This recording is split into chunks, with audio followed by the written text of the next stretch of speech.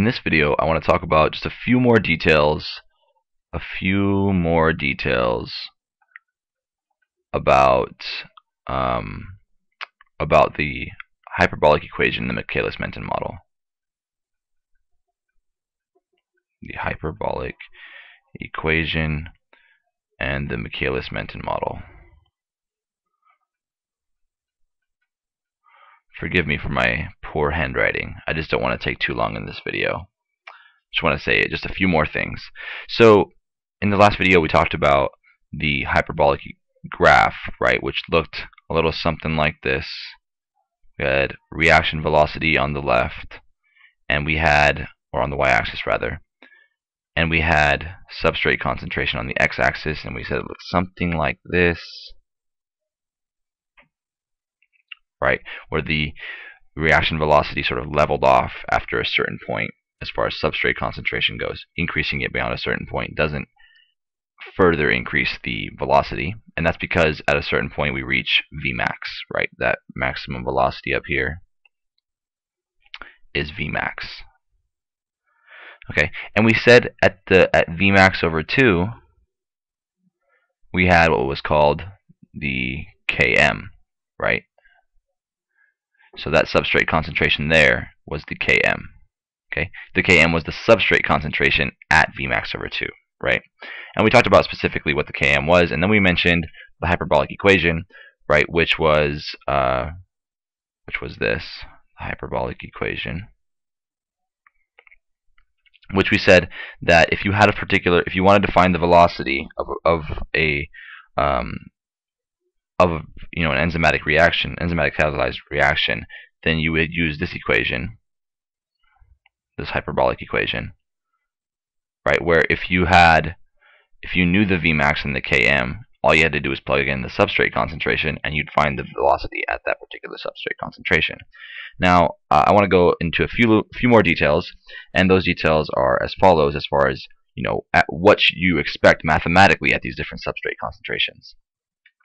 So what should you expect? What should you expect when the substrate concentration is equal to the Km?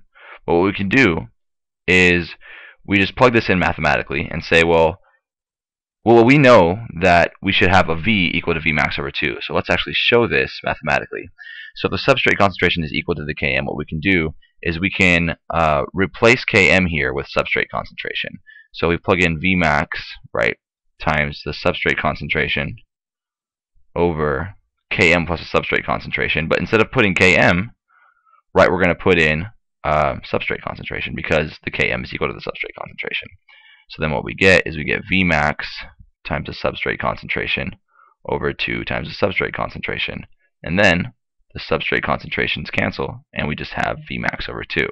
So the velocity that we should expect when the substrate concentration is equal to the Km is Vmax over 2. Okay, so that's the mathematical sort of reasoning behind it. Let me go further and elaborate on a few more things. What happens if we have the substrate concentration being much, much greater than the Km, right? So that would be the case where we have a substrate concentration that's far beyond the Km, much, much greater. Then if we can kind of imagine that, right? We can kind of imagine that as the Km being effectively equal to 0. Okay, it's pretty close to 0, at least relative to the substrate concentration, because it's going to be such a small number relative to the substrate concentration. Well, then what happens? Okay, well, we'd have the velocity, right, equal to the Vmax times the substrate concentration over, if we say that the Km is essentially 0, then we wouldn't include, we just say 0 plus the substrate concentration, right? So we could put that here, 0 plus the substrate concentration, which is just Vmax times the substrate concentration over the substrate concentration. Those values cancel, and then we get Vmax. Right? So what we're saying here essentially is that at very, very high substrate concentrations, we should be at Vmax, which is exactly the case. If we have a substrate concentration that's right here, for instance, right, and it's much, much greater than the Km, then we would expect to be at the Vmax. Okay, so hopefully that makes sense there. Again, this is the mathematical reasoning. Okay, what if the substrate concentration is much, much smaller than the Km? right? So in this case, we can imagine the substrate concentration is close to 0, or effectively 0.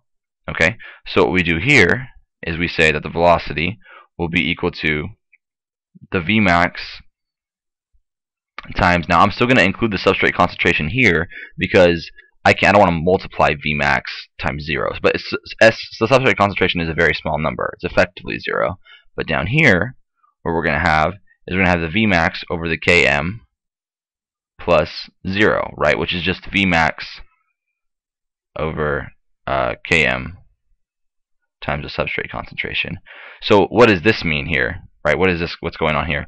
That essentially what we can conclude is that the velocity is proportional to the substrate concentration, not to 5, to the substrate concentration. Okay, so we should have a linear relationship. There will be a direct relationship between the substrate concentration and V, because Vmax and Km are both constant numbers, right? So they're not going to be changing. The only thing that can change here is the substrate concentration. So if we increase the substrate concentration, then we would expect the velocity to increase, in a directly proportional way. So that's what's implied here, and that makes sense too, right? If we have a very small concentration of substrate here, much less than the Km, we would expect there to be a linear relationship, a direct relationship. So I hope those few details helped you understand the material a little bit better in case you were interested. But that's about it. Thanks for watching.